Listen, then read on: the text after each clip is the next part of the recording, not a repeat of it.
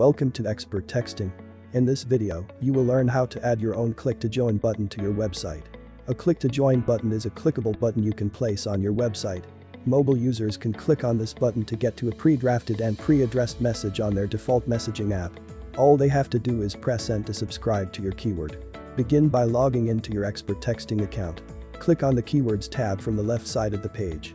Your click-to-join button works against a keyword. From the list, click on your desired keyword for which you want a button. To learn how to create a keyword, click on the link in the description. Once you click on Click to Join, you will be redirected to a new page.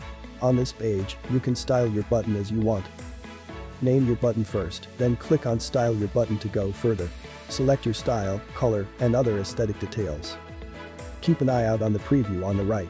Once you are satisfied, click on Copy Code under Script. Simply embed this code to your website where you want the button to be. There you go. Now when your customer clicks on this button, their default messaging app will open with a keyword and the number pre-drafted and addressed. All they have to do is press Send. It helps eliminate typos that may cost you your lead. Stay tuned to ExpertTexting for more videos.